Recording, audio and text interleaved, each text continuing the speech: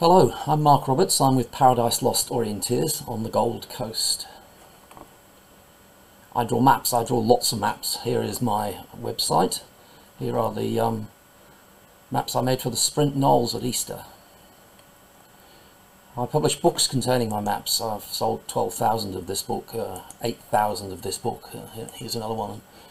And we've sold, I think, 13,000 of this one. It's extraordinary.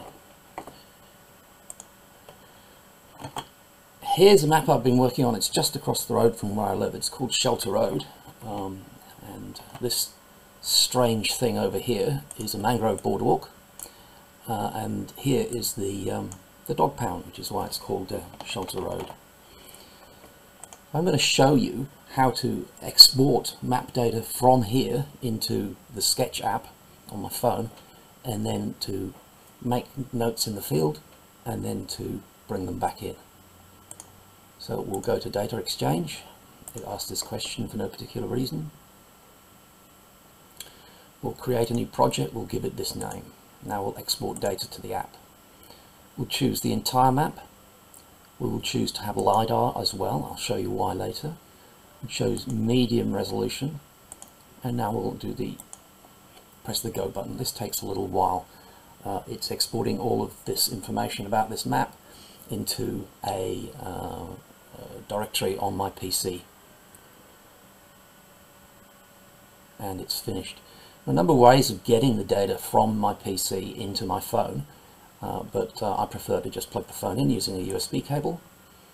And here we go, and there is the data sitting in the folder on the PC. Here is my PC. It's already got something in it from when I was trying earlier. I'll get rid of that, and I'll transfer this across.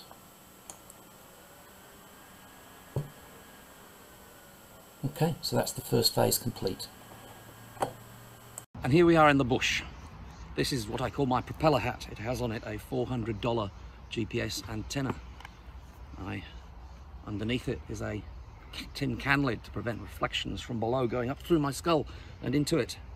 It's connected via a waveguide to this Arduino Simple GPS receiver. All this is described on my website. If you go to markroberts.id.au and search for GPS, there's a 9-page description of this.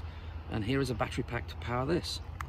So this is now receiving as many GPS satellites as there are available on various different systems. So I have OCAD Sketch installed on my Android phone. Okay, I have in my hand a rather beaten up second-hand $200 Android. It's too hard to use iPhone, so this is what we have to use. In order to use it, we need to switch off Wi-Fi. So here we go. We'll go to flight mode, and that switches off everything. And then we switch on Bluetooth in order that we can talk to the GPS receiver. And that's on. Now we go to the package that talks Bluetooth to the receiver, and we switch it on, and it can see 22 satellites in 3 different constellations, which is giving us very, very good accuracy. So now we go to the OCAD Sketch app. We'll go to settings, and we'll make sure that we've got position precision being displayed so that we can see that we're getting a good reception. Log positions to file so that later on we can see where we've been, and show a log tail so that while I'm in the bush, I can see where I've been. And I've set the tail length to very long indeed. So now here we are, and let's have a look at this. Here is a rock solid GPS location. It's not moving, it's not jiggling, it's not wandering. That's what you get with high precision GPS. So I'm going to erase these notes I made earlier so that we've got space to make new notes. I choose my color, I choose my line width, and let's say we've found a lake. And we're sitting right on top of a tree stump, and the bend in the road's not quite right. And that's it. That's OCAD Sketch in the field. Now we're back in the office using OCAD to pull the information that we recorded on the phone across into OCAD. There's a pause here, I'm not quite sure why.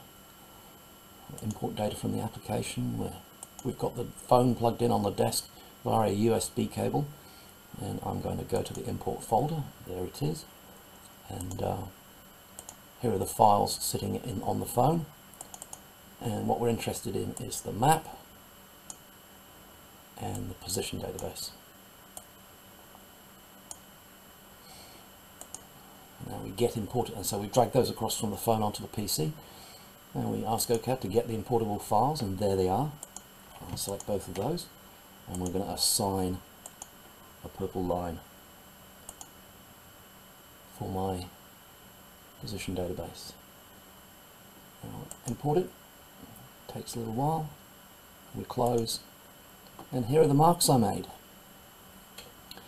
There's the purple line is the position database. It's not terribly helpful to us.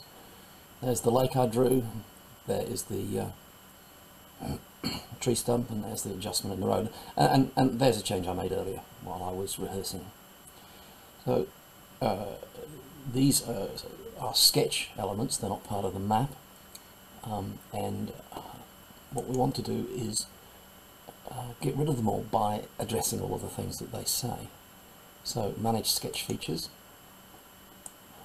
here we are, and I go to the first one, which is a change I made in a previous rehearsal. So let's go ahead and do that. Fix the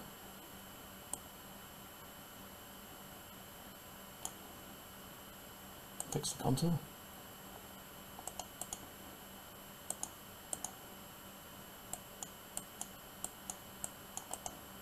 And then I'll delete that sketch item. And now we move to the odd greeny looking thing. I don't want to use that for anything. Now we'll move to the lake. And I'll go and draw in the lake.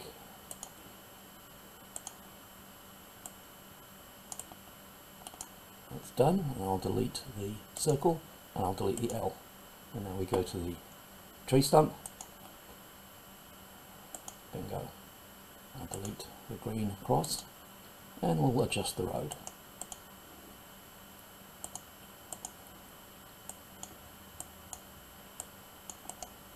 And we'll delete that. That's it. We've got rid of all of our. That's actually a map element, which I'll delete. We've got rid of all of our display items, our sketch items, and our job is done. I didn't show you use of the LiDAR background map while we were in the field, so let's do it here. And now you can see there's the ditch that I put in, and there's the knoll that I put in.